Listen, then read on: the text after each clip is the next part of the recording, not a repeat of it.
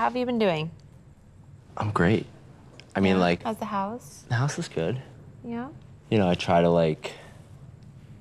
Stay out of it all. Yeah. I mean, like, my reason for being here is...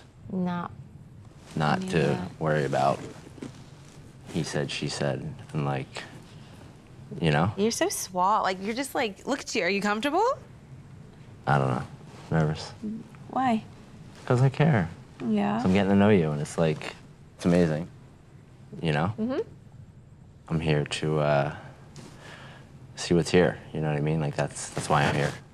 I actually appreciate your input, because I feel like you are one of the more mature men. You can say older. No, I didn't say it. You can say I older. didn't say it. Older is fine. I said more mature, though. I feel like that's, I'll take it. More fitting. Yeah. I mean, sure, you're older, but like, okay, you could be 40 years old and still a child. Why are you 36 and still single? Like, everyone asks me that question, right? Well, yeah.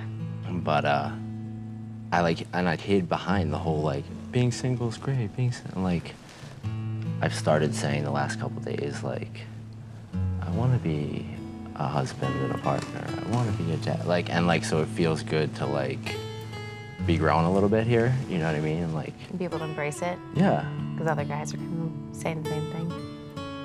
Because it's the truth. Oh, that's good. You know what I mean? Like, I want to live in the truth. That's really good. Yeah. Okay. So you got to, like, squeeze it out of me. I did squeeze it out of you. You went like this, and I squeezed it out of you. Good.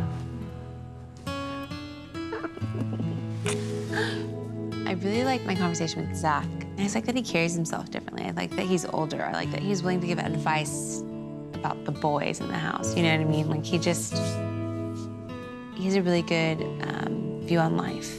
There's a lot to Zac, and I think it's really cool.